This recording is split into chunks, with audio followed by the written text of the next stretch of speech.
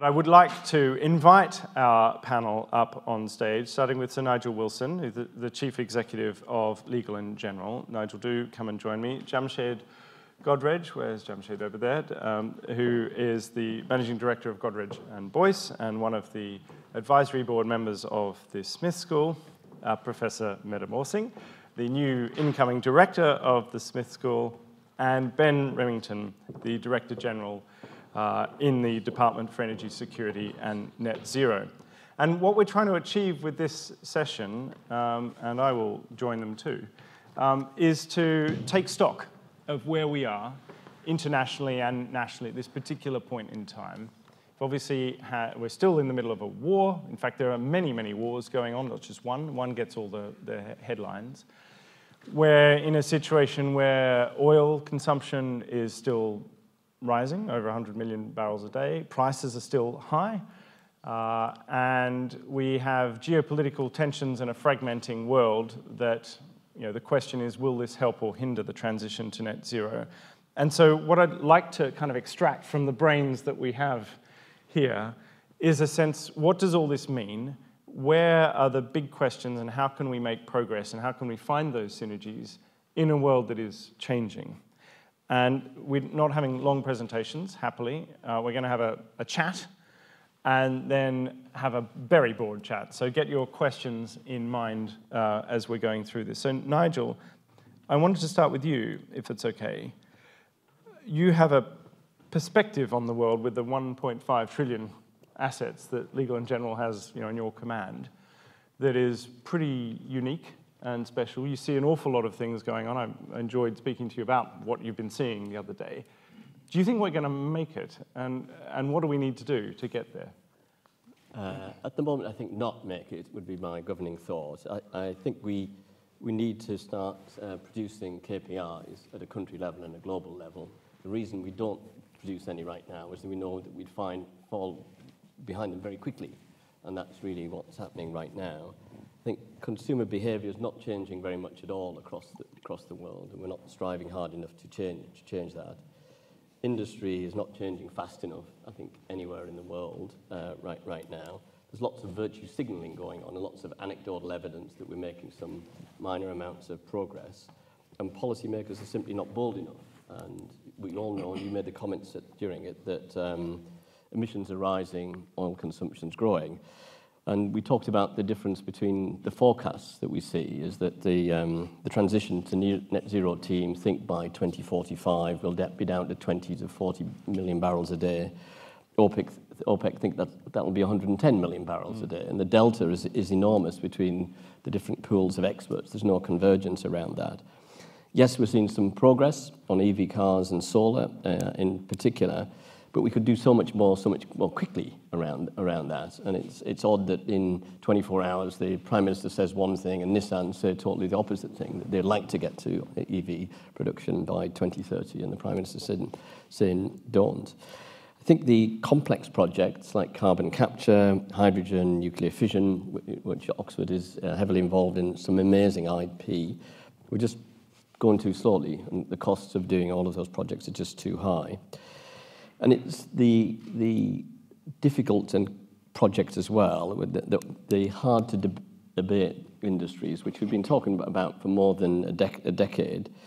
We're simply not moving fast enough. And you were talking about synergies. Actually, the synergies that are being produced are actually by some of the big oil producers who are actually increasing the amount of solar usage in their own domestic economies, and America's doing that in Texas, Kuwait, Saudi have got massive solar farms.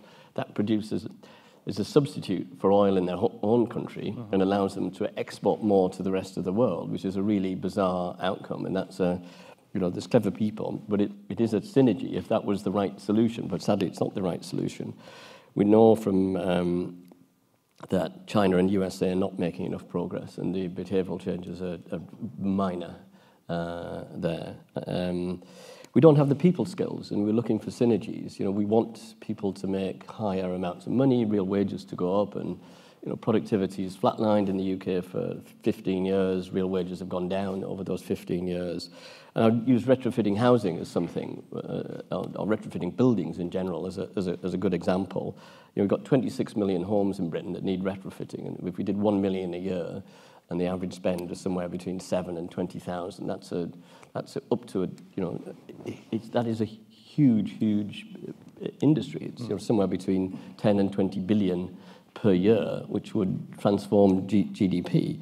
But we don't have the skills, and we don't have the political will to build that industry. But it can be done in a heartbeat. Solar panels are super cheap, and insulation is super cheap, and we could easily introduce the first charge on properties, give them a loan, have that as the highest, and use the energy savings to pay back the interest on the loan. It's been trialed at other places in the world, but we need these radical changes because it won't happen, and there's really no real political will. And that may extend to the electorate as well. Yes, everyone wants to see things happen, but as long as it's not them having to change their behaviour. And the planning for the national grid is a great example of that. We all know the national grid plays a key role in the electrification of Britain. And the same is true pretty much everywhere in the world, but we're not building out grid capacity anywhere in the world fast enough. And my last point, which is really echoing a point that Irene made, is during COVID, which was a crisis, the scientists and the technologists, people listened to them. And mRNA and the capabilities of Oxford had been around for a long time. And we literally solved the problem in weekends. And it transformed and happened in weekends. We have the capability to make massive progress, and you and I were talking about it earlier today, but we won't until there's a crisis, because everyone is still in their comfort zone, and actually plenty of virtue signaling, lots of pledging going on, but actually not the massive change that's really required to combat all of the disastrous things that are going on in the world. Now, just look at the insurance industry. Some areas, premiums are going up not by 5 or 10 or 15%, by 300% as a consequence of climate change. So this is happening. The crisis is emerging, but actually I think we won't respond enough until the crisis actually happens. I'm tempted to ask you, Nigel, how you respond when people say you're so unrealistically optimistic. But I won't do that. It's nice to have a reality check and to look at the world how it is, and then to ask ourselves, okay, we know we need to go 5 times faster. And current trends, we're not doing it. But let's ask ourselves the question, how do we do it? What is required? As in the case with the pandemic, we were all told, as members of the public, I certainly remember hearing, well, we can't make a vaccine that quickly. It's not possible. It'll be years. And then a certain university with a certain department said, yes, we can. And we did. And I think you're right, that sort of can-do attitude in a crisis is where we need to get to. But you're also right that we're not there yet. Now, nobody, I think, would want to manufacture a crisis, but perhaps part of the challenge is to see a little bit further long-term than we are at the moment and realize that while the crisis doesn't appear to be upon us, it is in fact upon us. And of course, if you're living in Pakistan, a third of the country's underwater, the crisis is upon you. Now, of course, Pakistan is a neighboring country of yours, Jamshed. And I'm wondering how you react both to Nigel's painting of the world that we're in, which was, in a sense, bleak, but I think realistic, and how you see the chess pieces moving internationally in a way that might be helpful or harmful to this agenda, to the environmental agenda. Thank you, and thank you for the invitation to be here. And, I do recognize what Nigel was saying, that I think we have to be optimistic, but at the same time realistic. I think for a developing country like India, India was always a laggard on climate policy, partly because I think the government felt that, on a per capita basis, we are very, very low emissions. But India is a big country with a big population, and our total emissions are 3rd or 4th in the world today. So we have to be interested in moving that needle forward. And the reason why I think countries like India and other developing countries need to be much more cognizant of what's happening is because I think we are going to be, deeply affected by what happens with the climate. Now, whether it's to do with droughts or floods, I mean, food production can be disrupted. You mentioned the floods in Pakistan. I think for a developing country like Pakistan, that's devastating. But I must say, I come from industry, a manufacturing industry. I think manufacturing industry has been very concerned about energy costs over a long period of time. And India always had very high energy costs for industry because it essentially subsidized everything else, especially agriculture. So there was a great incentive for industry to do things to reduce energy consumption. And one good example of that is the cement industry. The cement, as we all know, it's one of those hard to abate and big consumer of energy. The cement industry actually came together, worked with organizations like the Confederation of Indian Industry, etc. And today, the cement industry in India, on an average, has the best energy consumption per ton of cement in the world. And that's happened only because of the high cost of energy. So you see the opportunity that was there, that, here was a situation where we were. So I see this happening in India, this type of change happening in developing countries, specifically because we have a lot to catch up to. We have a large economy, large population, big threats all the time. But I think that the interventions that we have and must really work towards, both raising our economy. I mean, we are growing at 6-7% annually. But what is happening as a result of that is the energy demand has increased so much. And countries like India are not be able to keep up with renewables. So in a sense, we are moving ahead, but we are falling backwards a bit also. So there are huge challenges, in developing countries. And the way some economists and forecasters see the world developing over the next 27 years to 2050 is that India, because of its demographics and its position within the developmental progress ladder, is that it will be potentially a bigger economy than China by the time we're hitting net zero, a potentially bigger force than China. We could have an argument about whether that's true or not.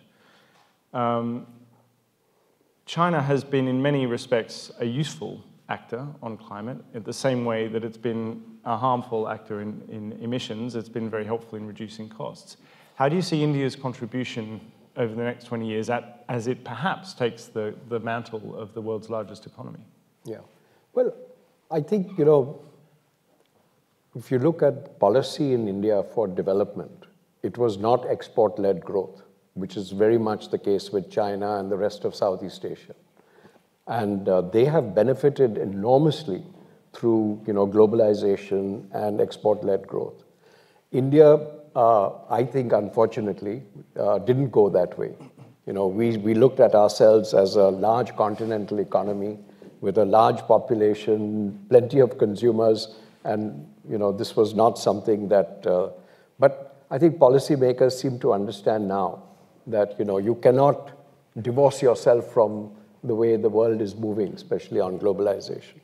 So there are, of course, threats to globalization, but my point really is that, India's, even though we are growing today at 6-7%, China grew for 3 decades at over 10%, and their economy is at least 3 to 4 times our size. And depends on the item you talk about. In some cases, they're 10 times our size. So it's quite possible, that because of demographics, India growing, becoming such a large, China reducing its population, that over this period by 2070 is what our government have committed on for net zero, that India would be close to China. I mean, it could, I think we would definitely be, amongst the 2 top economies. But whether we will overtake China depends a lot on, what happens in China, what happens in India on policy. So it's very difficult over 50 years to really take a view on that. Great, thank you. So one of the things I want to dig into in this panel is how we, Nigel's laid out what is a realistically, I would say, pessimistic scenario in a sense of where we are, not saying that we can't get there, but saying that we're not on the way there. And surely one of the levers for making progress is changing the way people think. And certainly at the Smith School, that's why we do a lot of what we do. It's changing the ideas, and it's then educating en masse and educating the elite as well. And our incoming director knows a thing or two about education, having just led the UN's Global Compact on the Principles for Responsible Management Education. And Meta, I would just love you to share your thoughts on whether we can bridge this gap, the fact that we're doing this and we need to be doing this. Is education, I mean, obviously we all think it's central, but could it be decisive in moving the needle? Or is it the usual policy sort of interventions that doubtless we'll come on to with Ben? Meta. Thank you for asking such a great question, Cameron. Yes, indeed, and thank you for having me on this panel here today.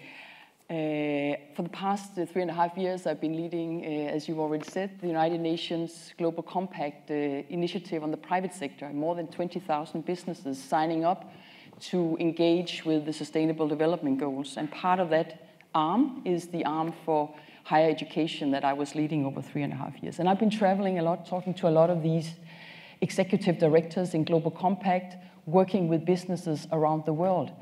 And I'll pick up on what you said, Nigel, about the skill set, because that's what I hear ongoingly. We lack the skills. We cannot recruit the talent we need in our businesses and in our governments, by the way, to address the climate challenges that we are facing. We do not have the skills. And of course, that puts a huge responsibility back on us as educators, as universities, and in universities, the business schools as well, and how we engage with educating the future generation of leaders, no matter what discipline they come from. And I just want to remind you about the number, which is 220. 220 million students are educated and given a degree from higher education institutions every year around the world. 220 million. So that's a lot of young people and older people that we educate. And 1/3 of them, 33% of the 220 million, about 70 million students, they come out of schools of business, management, law, or economics. So 1/3 of all these students that we give a degree every year, 70 million students, they come out with a focus on what we're speaking about here today. So it matters what we bring into those classrooms. The theories, the frameworks, the concepts, the way of thinking, you could even say the mindset that we bring in as educators matters. And I can just say, and I love to be optimistic. I think that I am a very optimistic person, but when I look upon the curricula, what is being brought into those classrooms, it is not an optimistic scenario. And why is that not happening? Why are we still bringing in a kind of, if I speak, for example, in the leadership education, in the management, in the business schools, it's still a shareholder maximization. It is still a short-termism. It is still a profit maximization. This is chapter 1 in the strategy textbook, in the finance curriculum, in the accounting curriculum. It's still that mindset that prevails. So I'm not surprised that the world is still on fire, even though we have the technologies. Some even say we have the finances, but we don't have the will, the skills, as you say, Nigel, the skills to actually make the right decisions. So I think that 1 in 3 coming out of our institutions of 70 million students is something that we really need to focus on. And it matters if it's our undergraduate, it matters if it's our 1-year or maybe our 2-year master programs where we actually do this. And I can say that for the Smith School, and I'm very proud that I can say that we have more than 1,000 students actually applying for our Master of Science in Sustainability. and we are, of course, proud that we can accept 29 of them. But there's still a huge demand from our students as well, as you can see. So businesses are asking for it, our students are asking for it, so now I think it's up to us to deliver. Thank you very much. So I obviously heartily endorse that sentiment. I was reflecting, before we come to you, Ben, that we responded to COVID, which was a crisis, with an all-out effort that arguably was successful. Okay, some would say the vaccine equality was a bit of a failure, etc. But we delivered the goods in terms of the technological response. Nigel, we've heard you say we don't have the skills. Meta, we've just heard you say that actually we don't even have the right framings in our education system. Does this mean we're not equipped to respond when we do finally decide that it's a crisis? Or do you think that we can skill up the hundreds of thousands? I mean, it's a question, in a sense, to both of you. In the speed of time, in the time available. Let's suppose we go forward another 5 years with inadequate action, and then finally the world wakes up and decides, actually, we've got to do this now. And we've got 5 years to deliver N million or billion heat pumps, etc., and engineers and the rest of it. Can we do it? I'll say just one quick part of the response here. I think, of course, we can do it. And I think we need to, and it is already happening, but not fast enough. I think that remember who's actually educating our students. That's us. So the research that we do, the research we engage in, the more, you could sort of say, climate-oriented that is, the upskilling of ourselves and also our research, which is what we bring into the classroom, the better. So I think that research link is very, very important for the kind of education that we bring to our students. So of course we can do it. And Nigel? Yeah, I'll give a practical example of it. And it's an interesting thing about our over-optimistic behavioral scenarios is when Russia invaded Ukraine, the Russian troops were all parked on the border. Putin had written a speech saying, I'm going to replicate the success of Catherine the Great. And most of us thought he still wasn't going to invade Ukraine. Even Cameron and Blair thought that. Germany, for many, many years, had resisted having LNG facilities in Germany and building new capacity. Thought it was going to cost them a huge amount of money and take 5 to 6 years. During a stress and the crisis, when there was an energy crisis, they did it in 4 months. And that shows the ingenuity that we have, but we need to have the crisis to really make it happen. And that's a good behavioral outcome. And I think Pakistan is to a certain extent extent. Some of the glacial melting that's going on there is catastrophic on a human scale, not just an economic scale. But we need sadly those events have to happen for human beings to actually work together in a much more collaborative, collective way to deliver better outcomes. And there's so many situations that are brewing like that right now, that I'm optimistic that we'll get to a crisis and then we'll respond well, but it's not actually the right solution that we have. I'm naturally an optimistic person too, but I'm enjoying your brand of optimism, Nigel. So you can come back anytime.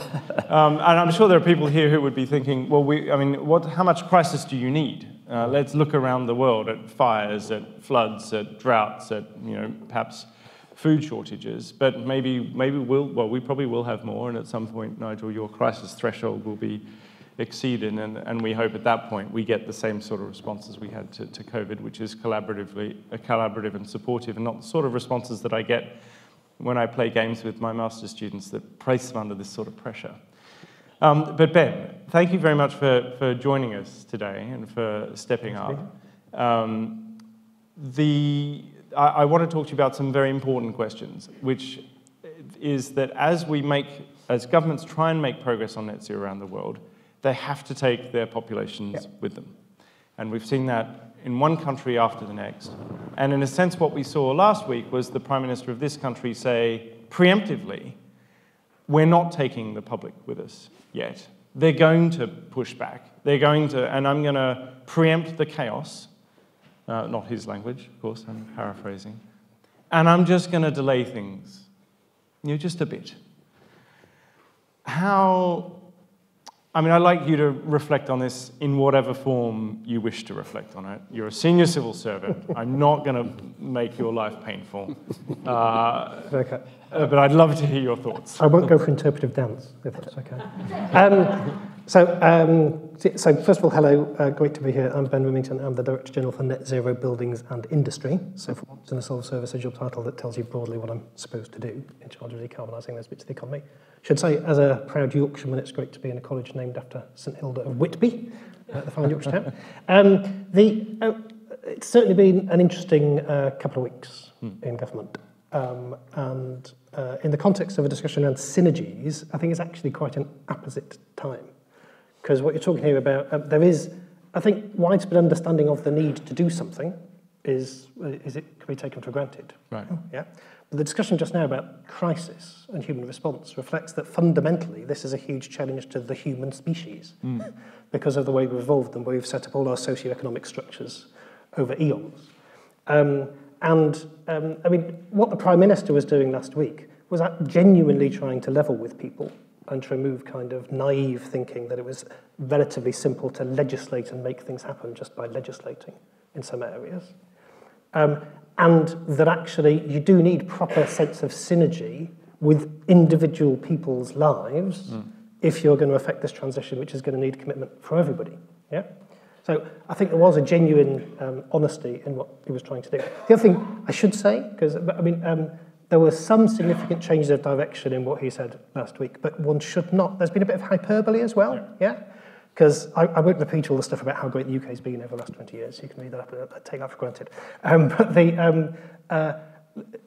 he made a shift on electric cars, which is actually not that significant a change and just takes the UK back to the European mainstream, frankly.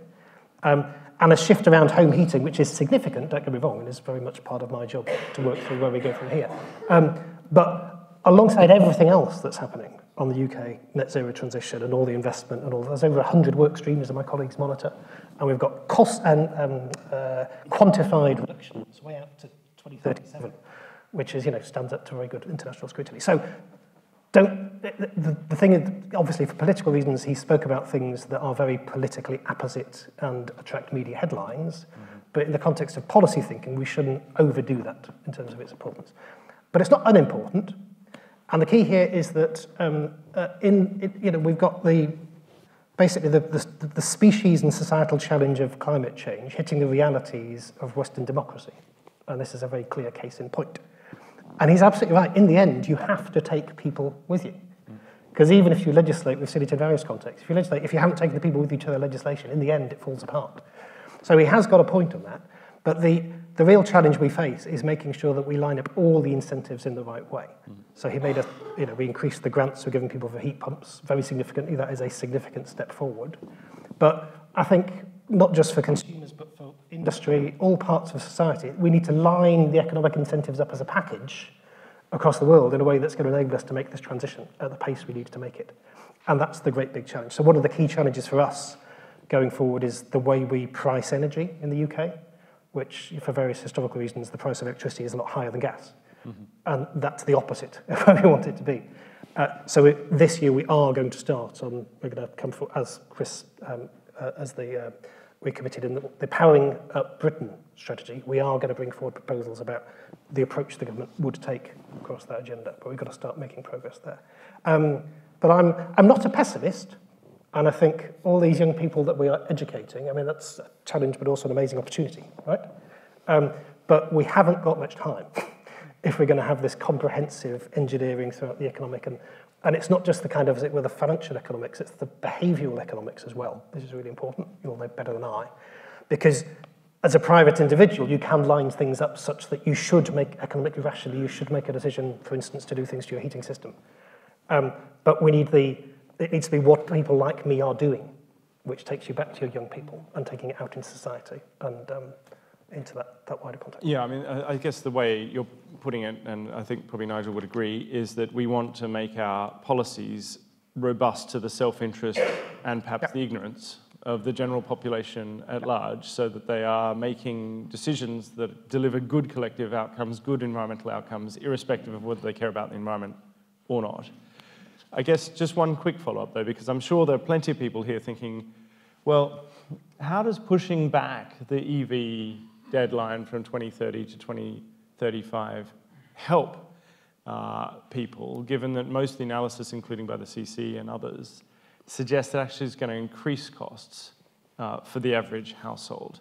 And maybe Desnes doesn't kind of accept those numbers, or is there an issue here with what people perceive to be the costs that they're facing and not actually the costs that they're facing? And they're much more concerned with the upfront sticker price and less concerned with sort of CCC numbers, which are total cost of ownership. Yeah. So I'm sure my line on the numbers is we don't necessarily recognise those numbers. That's what we always say when we give numbers. There aren't our numbers.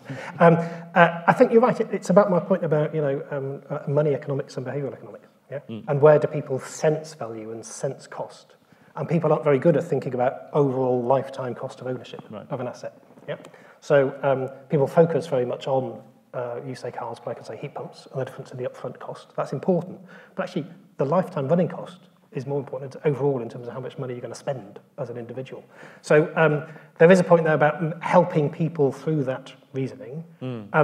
But it also means that for politicians, they do have to respond to that perception of the upfront cost, which is why you end up, I think, where you do on the EVs position the Prime Minister has over last week. I'd personally love to dig into this a lot more, but Nigel, I can tell, is very keen to... Yeah, I mean, I was in China a few weeks ago. I got driven around by an AI vehicle for 45 minutes with just me in the car. And they've sectioned off 100 square kilometres. They're testing all their EV vehicles. There's 600 in the test across multiple different manufacturers. And they've decided we have an industrial strategy. Our strategy is to be the world leader in EV production and manufacturing. They're already the world's largest exporter.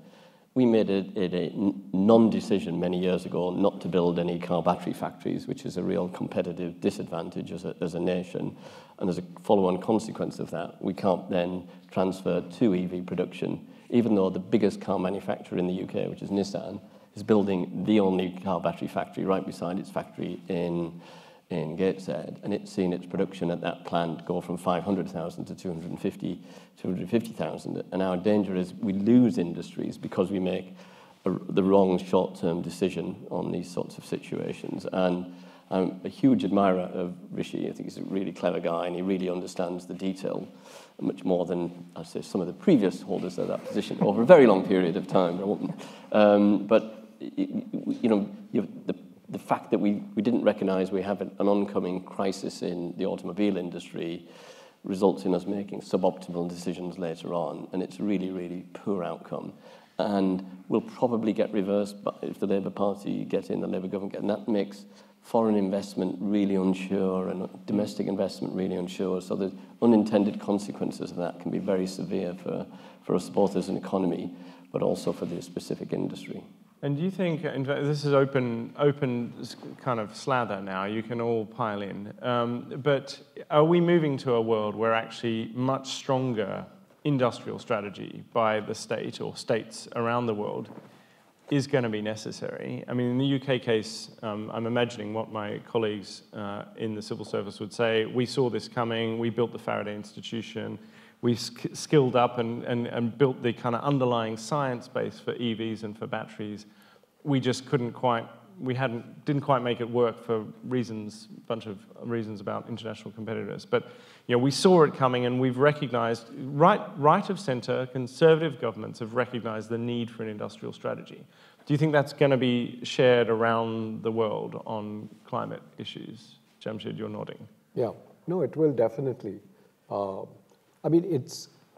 my own experience, I know how easy it is, just to buy from China or somewhere, as opposed to saying that, we will build it and build it better and cheaper in India, So I think the industrial policy helps you get that moving. And we have a scheme very similar. It's called a production-linked incentive scheme, which is covering a fair amount of industry today. And you can see that the investments are coming in for things that we would never have done otherwise. And so I think it is important. And I think also that, for a country like India, you can't rely on agriculture to absorb such large numbers of people. It has to move to higher value added, better wages, better lifestyles, etc. And there also, I think, the industrial policy plays a big role because it allows that higher value addition to happen. Well, it's a massive synergy, isn't it? You get jobs in the sectors that you want while you address the climate challenge. Yeah, correct. Okay. Ben? So broadly, yes. The words industrial strategy have political loading in this country, so we're not using those at the moment. But in terms of, this isn't a problem that can be done entirely through laissez-faire approach. That's obvious. Yeah. And we're already doing things in the UK and in various other countries where it's fairly remarkable in terms of the approach, not just to industrial sectors, but to place. Yeah. So the way we're thinking about the clusters for carbon capture and storage, that's a very new way to think about the way you put all the incentives around to make a transition in a particular place. And on vehicle manufacturing, the government, I won't comment on the history, but the government is trying to move very fast to incentivise battery manufacturing now, as you've seen with the investment in Somerset from Jacob Andrew. So I think it's a new sense of partnership between industry and government is definitely required. And even though it's not about specific investments in specific sectors or specific places, government has to set out a different approach to how we deal with the infrastructure that industry needs. Yeah, because one of our huge challenges in the UK is the electricity grid and how we're going to get the investment we need in the places that we need it, and with a set of structures for incentives for investment which haven't, and for instance enabling people to who gets to connect in which sequence when there's competition for connection. So that's why the Prime Minister was also talking about the strategic spatial approach to grid infrastructure, which is a genuinely new way of doing things, and is a new, different type of way of government industry. Well, and probably a necessary way of doing things too. And those of you who are interested in the grid story, Nick Windsor released his report, the Energy Networks Commissioner, I think his title was, and that's worth reviewing as a very clear set of recommendations to government. It's UK focused, but of course many of these issues cut across many countries. Nigel? Just on the cut, the Tata Group is an amazing company. Chandra, who's had been friends with him for over 30 years. I mean, theirs is an interesting case study. The Jaguar I-Pace, which is their EV car, is manufactured under contract in Austria. They have a big manufacturing facility in the Midlands. We can't link it into the grid to build the battery factory, so we're having to build a battery factory in Somerset.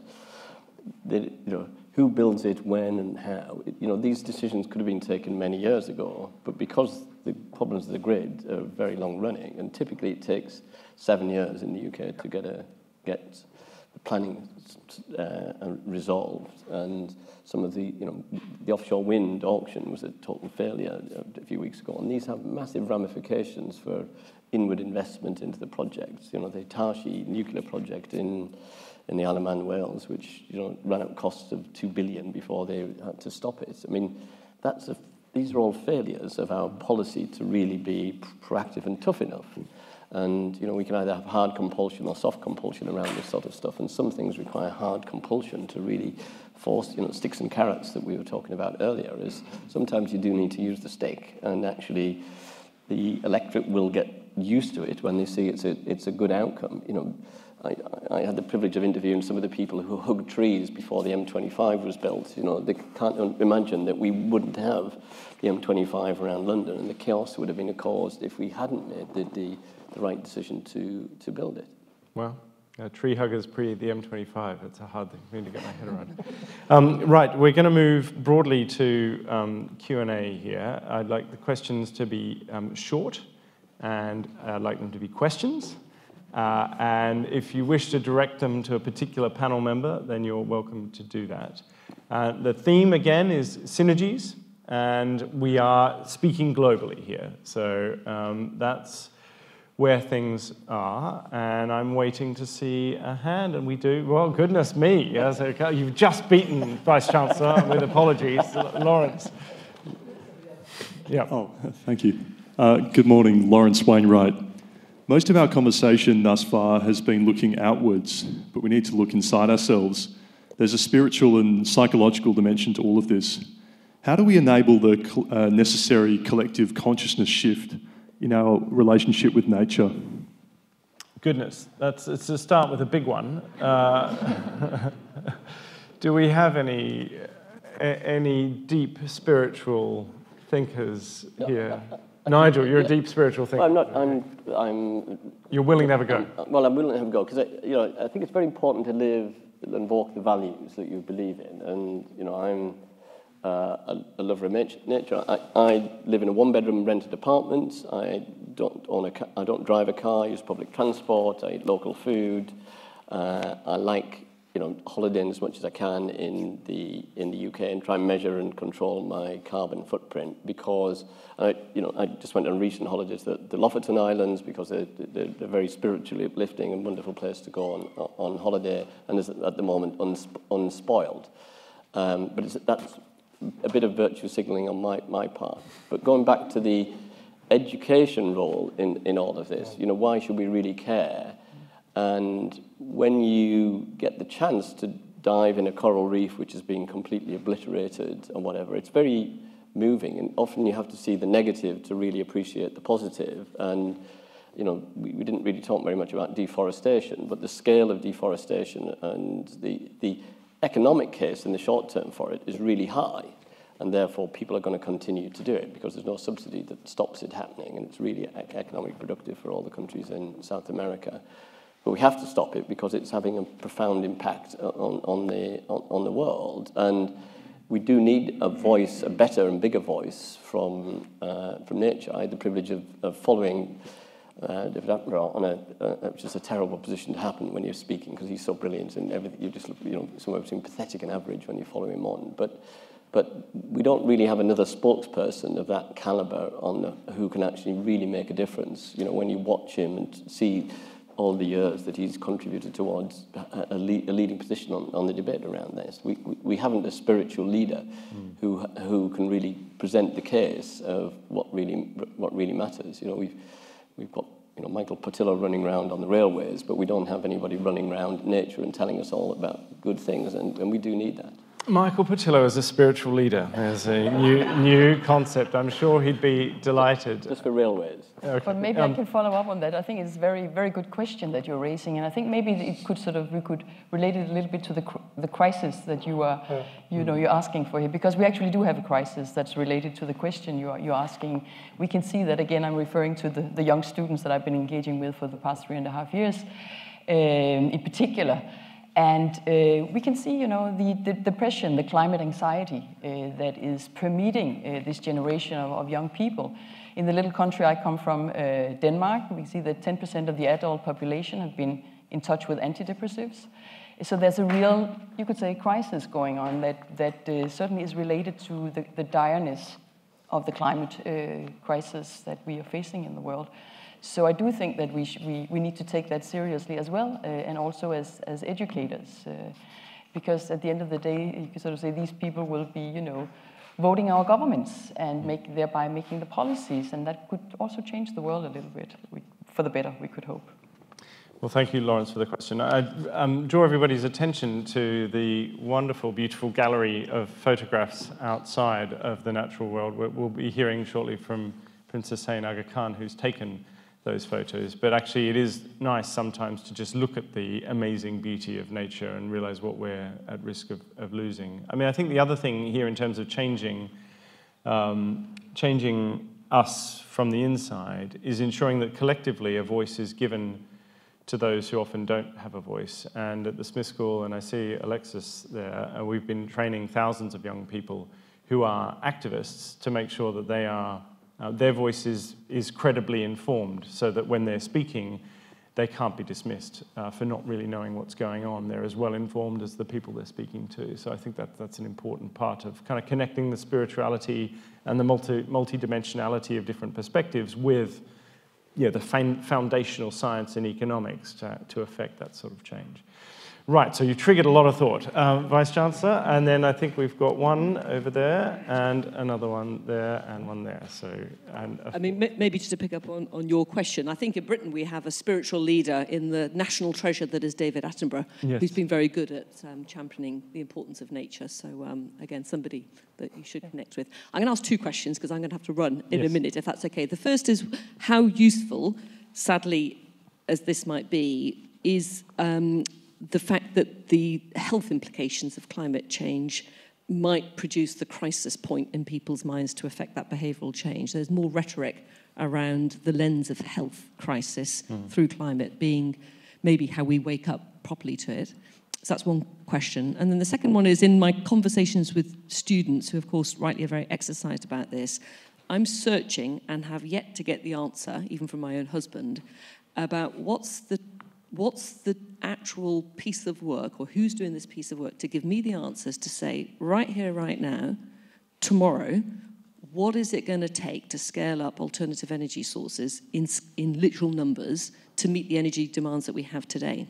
Because I'm given, from the students, it's we can do it tomorrow, which is evidently not possible, to going down to visit the fusion plant in our Cullum National Lab, and Ian Chapman, who is again developing amazing fusion technologies, saying that to meet current needs, we'd need to build a nuclear power station a day for the next 10 years, and we build one every decade. Now, I'm not saying that that's advocating for nuclear, that's just the example. He'll give it in panels. So when we've got these extremes of views, and we need to have a conversation and to wake people up, I do think facts like that need to be worked out. There needs to be consensus in the community, because I've yet to get that data and that consensus, and it's everything from that extreme to that extreme, because then we can start to have, I think, a more mature conversation about the feasibility of what's the workforce we need to deliver that, who's going to do it and who's going to pay it. But whilst we talk in these extreme ranges, it's very hard to have a rational argument, I find. So I just say that as a scientist from outside the field. Yeah, can somebody give me the answer? And can you all agree on what that answer is?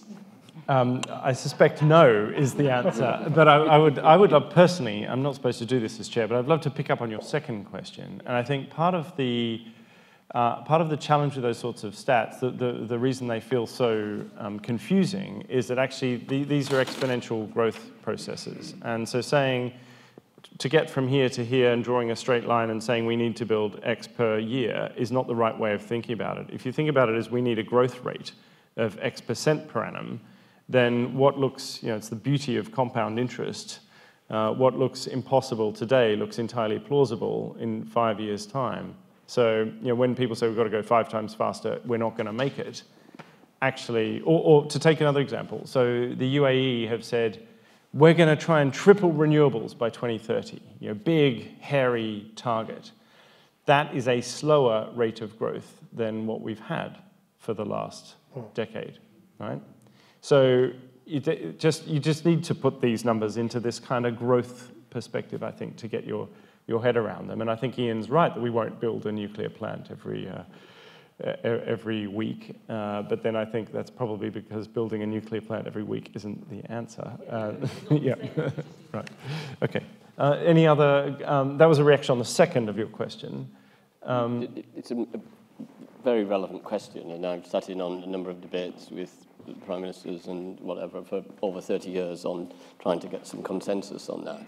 And if you remember, Gordon Brown announced, let's build eight nuclear power stations in 2008, and Boris virtually made the same announcement in 2022. We'd managed to build one in the interim period over those years. And they're very difficult to do and very expensive to do and produce hugely expensive energy, which will make us globally uncompetitive to do that. And therefore, my personal view, in terms of the view that we've taken, we're not going to invest in nuclear fission. We are investing in nuclear fusion, including the 2 great projects here at Oxford, because that's such a game changer. And, MIT is doing an amazing job as well, and Oxford and MIT, 2 universities I'm particularly fond of for different reasons. And I think they will crack that. And that's, and what we haven't talked about, the supply side on solar and renewables is off the scale good compared to every projection we have. It's so much cheaper to produce this stuff than anybody dreamed of 10 or 15 years ago. And I think the same is going to happen.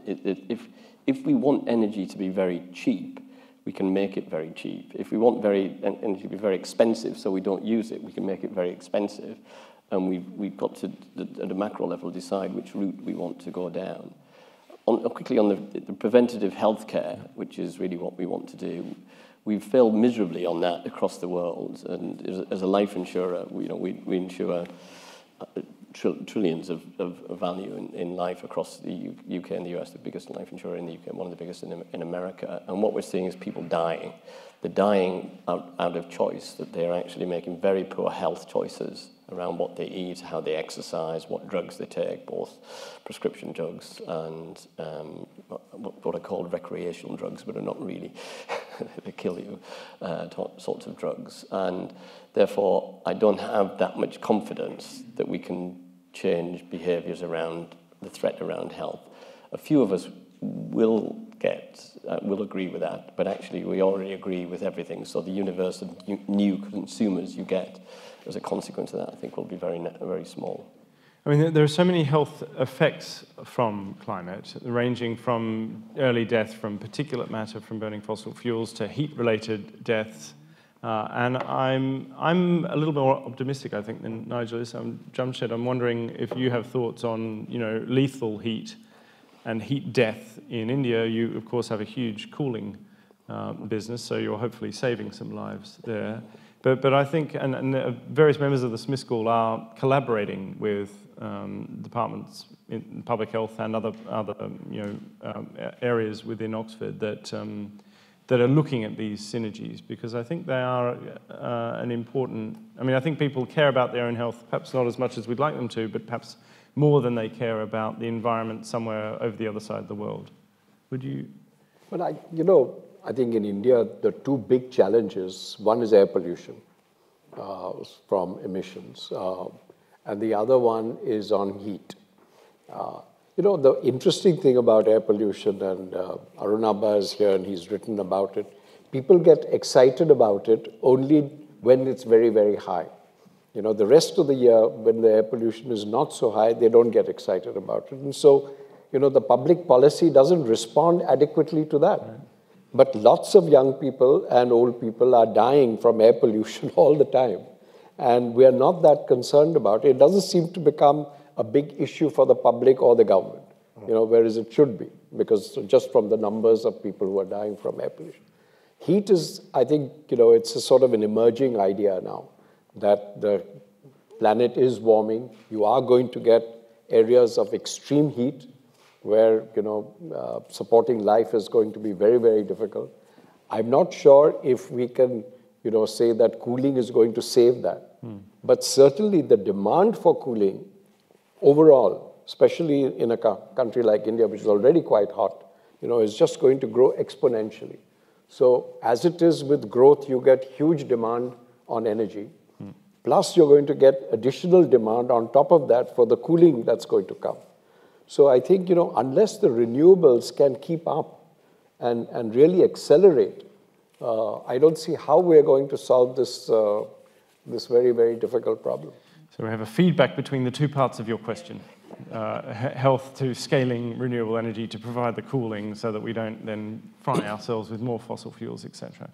Now, we've got some more questions. There's somebody has a mic, and goodness.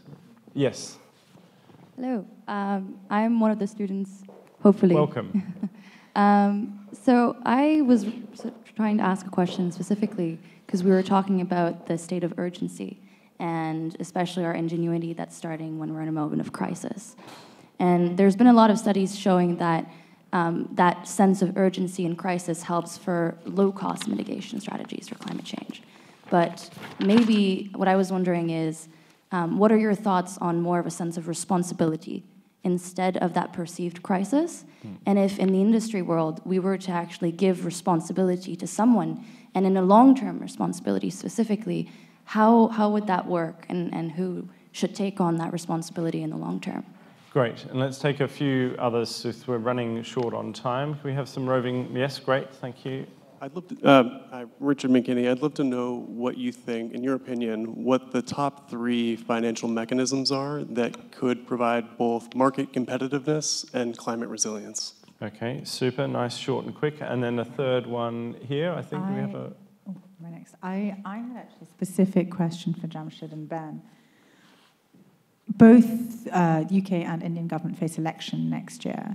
So I'm going to try and phrase this in a way that you both feel able to answer, which is, given the challenge of certainty of investment that's been mentioned by the panel, and given the, I think, Ben, as you put it, the feeling that you have to take people with you on that journey, as you look at the next government, which may be the same government, but let's say the next government, what are the pieces of advice on those two issues that you would give with what you have seen?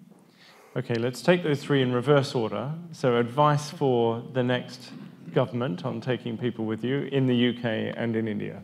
Yeah, Ben. Shall I give? Don't worry, we haven't written it yet. To what the advice for a new administration would be. I think the interesting thing about the last week in the UK is, in terms of the politics of it, it's probably changed the weather a bit, if you know what I mean. Because you'd have seen that, getting very specific, the Labour Party have come out and said they would reverse some specific things, like the vehicles. They haven't said it across the piece. And there's kind of a hard political reality that needs to be confronted. So I think actually, whatever the outcome of the election, the fundamentals of this, our advice will be fairly similar. The advice to an administration after they've won an election, you always have a slightly different space for the conversation than you do for ministers worried about facing an election. Yeah. So all of us who are in public administration know that really tough decisions you try and take early in a parliament. Yeah. So rest assured that the right advice will be ready and provided to whatever form of government we get after the election in terms of both urgent short-term action that's required and the longer-term trajectories. I don't think I can really say much more than that. Do you want to keep on this issue, or do you want to? Well, I was just going to be cheeky and suggest that you ask the first question. You know, what would it look like if somebody took responsibility? Well, to be fair, I mean, individual responsibility is what really matters, right? That's what you're trying to get to. And going back to some of the points at the beginning about, you know, our limitations as a species and how all our incentives have devised, you've got to find an intermediation between those deep-rooted psychological things and the macro issue that we're all facing collectively. Now, people are trying to do that with clear mechanisms. People have talked about personal carbon budgets, you know, so you have a carbon budget as well as a financial budget. I don't think any of that's at all workable practically or politically or socially, to be honest with you. So it has to come through in softer ways, and education and links to two of the things we've been talking about. I think biodiversity and health are really important for making that link.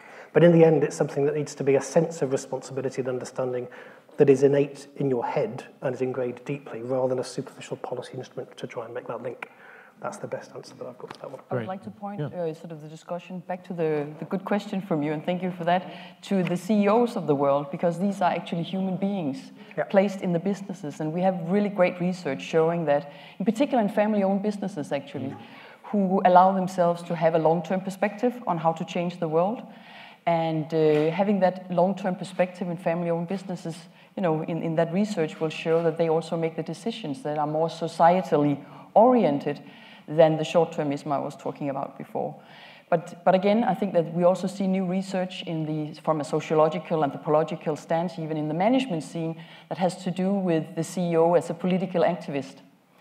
And that is a contentious area to step into as a CEO. We also have research showing that 20 years ago, we had a lot of companies arguing, we are apolitical, we are non-political, we don't take a stance, we are here for what we do best, jobs, products, processes, whatever we produce. Whereas today we see that even taking a stance on sustainability, on climate, also comes with a kind of responsibility that is sometimes often very politically oriented. You take a stance on, do you believe or do you not believe? Now, I've been living in the United States for the past 3.5 years, and here, as you know, there's a very strong divide in that country. Do you believe or do you not believe in climate change being man-made? And that sort of creates different kinds of CEO speak as well.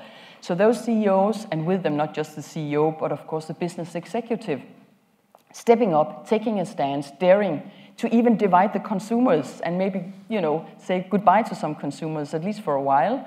We see them attracting a lot of the talent I was speaking about before, because that's where a lot of our young people want to work.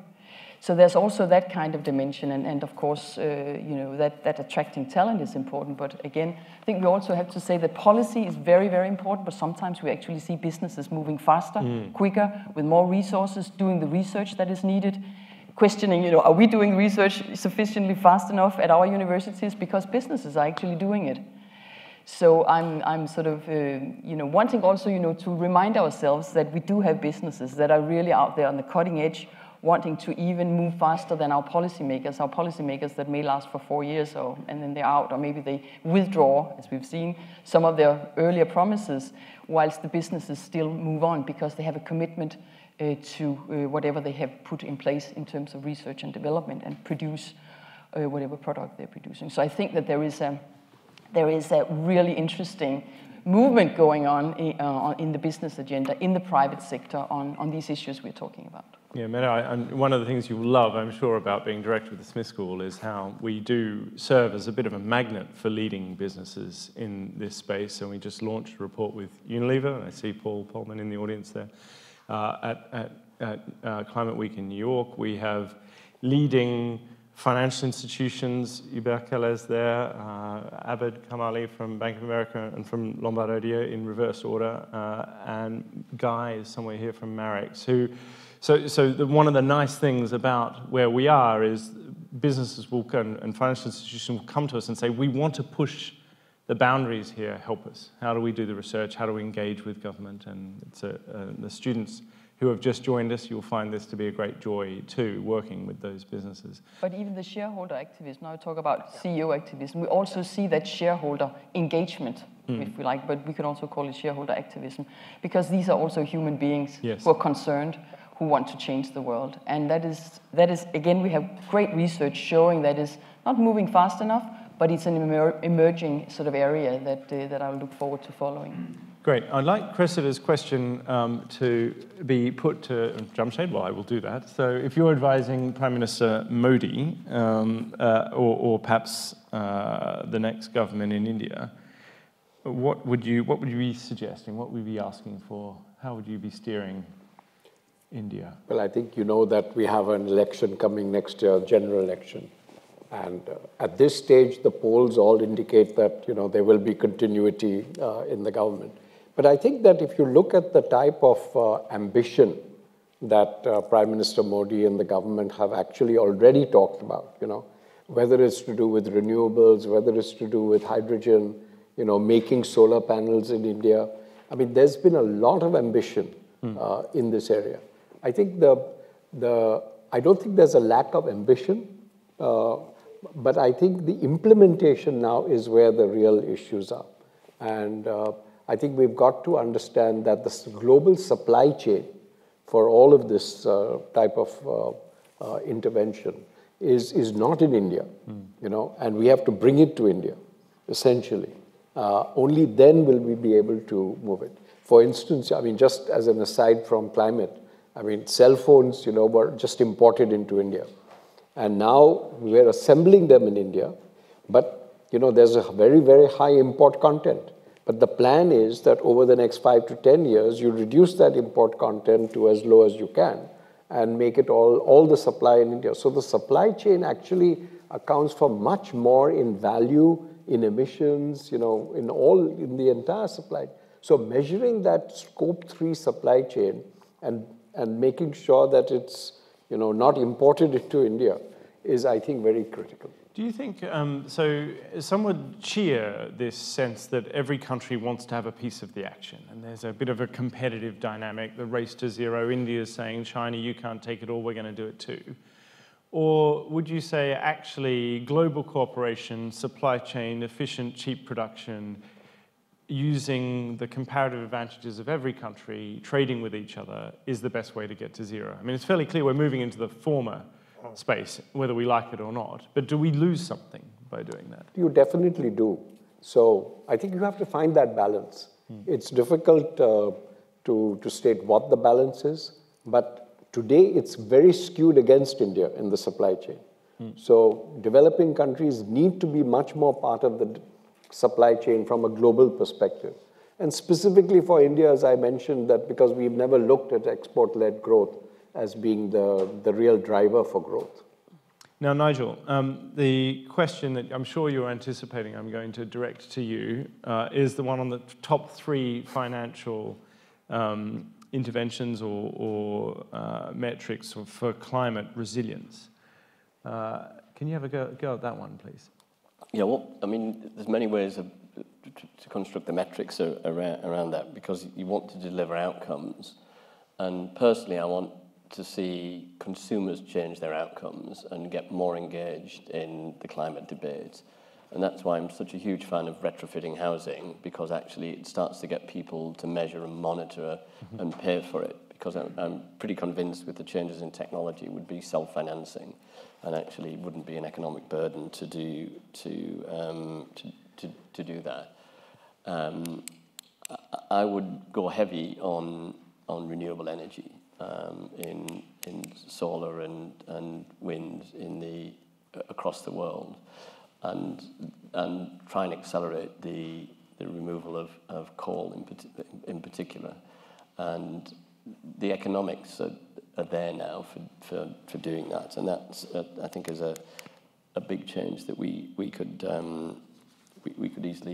easily make happen if we chose to do it, because the coal producers and the coal consumers like China and Poland and the likes are very sticky still, and until we stop them being sticky and people can see a new world emerging that's better than the world that they had before, because seeing is believing in a lot of this stuff.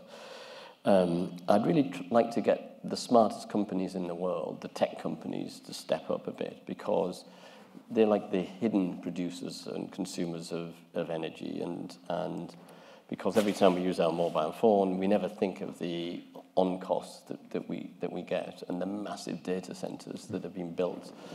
And we need to figure out how do we stop the massive production of energy through all of that, which is something that's not baked into the ecosystem anywhere at all right now. And the growth of AI in particular is going to result in an explosion of energy usage around that. And we're not really measuring new emerging industries and getting, the Microsofts and the Googles and the Amazons who indirectly produce a lot of stuff and do a lot of virtue signaling, but the net effect is they're producing masses of energy. Well, I feel like saying, if I may, watch this space for tech in the Smith School in the coming year, and I'm just going to leave that hanging. We are fast running out of time. In fact, basically we are done, but I'm going to be quite unorthodox, if that's all right, unusually for me. And I wanted to pick up the questions, because there are a lot of hands with questions that didn't get asked. I like to ask the questions and not answer them, because I think sometimes the question is as valuable as the answer. So can I have a show of hands who had a question that wasn't picked up? So let's just do 1, 2, 3 here, and then we'll call it quits for this session. And perhaps if you want to answer the question, you can find the questioner. Yeah. Okay, thank you. It's quite convenient not to answer it because it's for you and Mette. It's great to be in a university talking about hearing the topic of the skills gap coming up. A lot of people talking about that at the moment. I think you said you educate 20 people. Was it 20 or 40? I can't remember. And you had 1,000 applicants. This is one of the biggest universities in the UK, in Europe, one of the most prestigious universities. Is there a plan to scale that up and get more people going through the system? So we do over 100,000 digitally, and under Meta's tenure, I've got no doubt we'll be doing 100 million before it's done. Yeah. Right. But thanks, Harlow, you're quite right. The 29 are the Master of Science of Sustainability, yes. These are the elite of the elite, some of whom are in the room, and you're welcome. Thanks so much. My name is Alexis McGivern. I work for the Smith School. Thank you, Cameron, for the shout out to our youth training program. Mette, my question is for you. You mentioned there's 70 million people graduating each year in the disciplines of law, accounting, business, and that those people are being taught skills about shareholder and profit maximization, that we should change that within educational institutions. I wonder what levers that educational institutions can pull in order to change what recruiters are asking for, what businesses are actually demanding, because I think a big reason why they're teaching that skills is because those skills are still really highly sought after. So I'd be curious to hear your thoughts about how we change that. That's a great question. I'd love to talk to you about that one too, but let's move on. Gideon. Thank you. I'm Gideon Henderson. Some of my question has been answered already, but I was struck by Mette's comment that it's really shareholder value that still drives a lot of thinking, a lot of education. My question was really around the tension between what academics talk about, which is social license to operate of companies, and what the NGOs say, which is often about it's all greenwashing and it's not a change at all. and how we can actually get companies to more rapidly really buy into the idea that it should not just be about the shareholder return, although that's clearly important, whether shareholder pressure, whether public discourse, whether academic papers are the way to move the debate. Thank you. Great. Well, we'll leave that one, those hanging. Difficult. Yeah, they're hard questions. Well done me leaving them till the end. And we'll leave. And Maisa, one last one. This is really self-indulgent now. Sorry, very short. So I think we have heard a lot about, to address climate change, we need the whole government approach. And underlying of the conversation, also a whole society approach.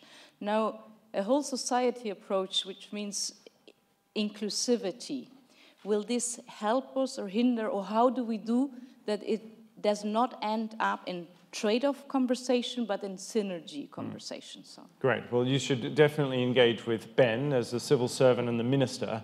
You can see what you might learn from one another in a synergistic fashion over the break. But I'd like to call this panel to a close. Thank you very much, Nigel, Jamshed, Mette, and Ben.